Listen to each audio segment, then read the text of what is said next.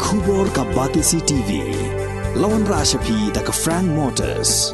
I am Tata Punch. Price starting at 5.80 lakhs. Ringkat bat ka net foodish. Ordar mapi nginwan ra amangi hakir dobyeng jongpi.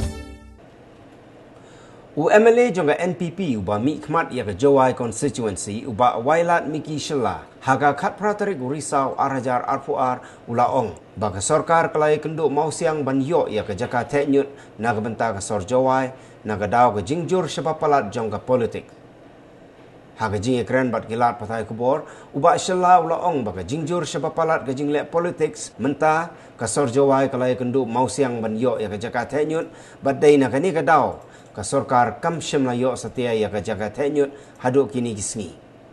This has not been acquired as such, but yeah, we have a temporary arrangement as of now, and we are trying to do some temporary solution as well, because we do understand, because at this point of time, wherever we go, people will play politics regarding the land. It's not only about Jowai, it's everywhere. If you see, whether it is in Shillong or in Garo Hills, everywhere. So that's why now we are focused more on the temporary arrangement. Then we are already started this segregation in the household, and then in the market also we are coming in few weeks, and then we are we are getting this waste treatment plan in and around Jowai, where this waste will be taken, will be segregated, and will be treated. So such kind of temporary arrangement we are doing as of now, but what we are not even going forward regarding the landfill, because we do understand that at this point of time it's very difficult for us to get a land. About the landowner, here there are many, because we call this expression of interest from the people who have the land to offer. And then quite many of them came forward, around 18 to 19 of them came forward, and then out of that we selected 3, which were according to us there was this task force committee who went and surveyed, then according to them that which was okay. But later on it is not the landowner but the people residing near that, around that area, and along with the NGOs and other association and all, then they came and protest. It is not about the landowner. I said, yeah, means I can go on trying. Okay, I can go on trying. We have been trying all this time, but what is coming out now, as we can see, that many of them are just playing politics. Because whenever we go, because we are not just going like that. Before going, we give awareness program that nothing dangerous is coming out of this.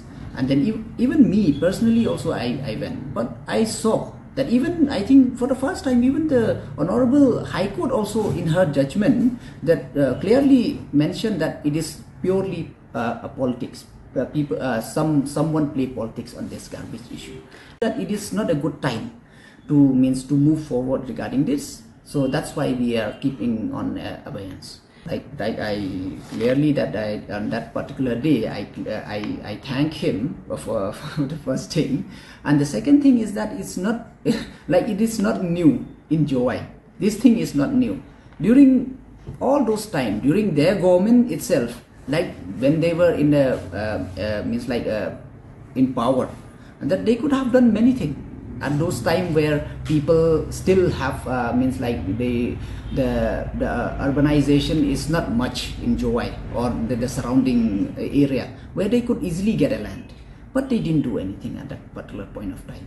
But now, as I can see that even the people of Jowai, even now, I don't think you are hearing any kind of news regarding that the waste issue or anything.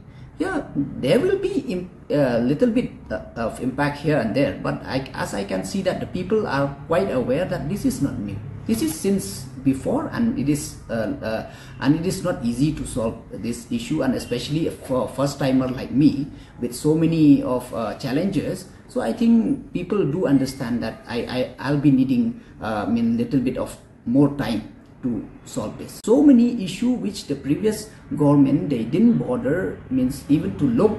We are now taking it and then we are trying to solve it. So I'm quite confident, and then looking at the present scenario where all the seasoned politician leaders from different part of the state are joining our party. If you remember, during the past few months or years, there were so many people who were against our party.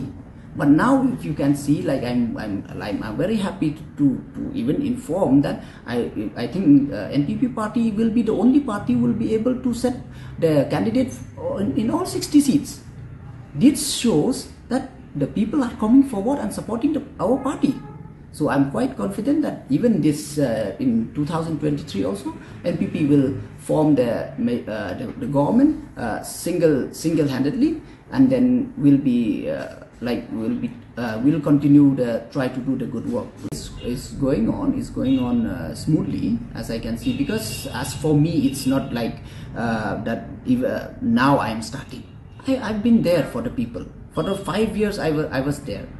If any program, anything, they would call me, I will be there. I was in Jowai only, so I was not far. So there is no such thing that I have to start or anything. I've been doing. So even now also, my concern is that I need to finish my scheme and project before the model code of conduct will come. But because then only my people will be able to enjoy the schemes and the benefit which I'm bringing from the government.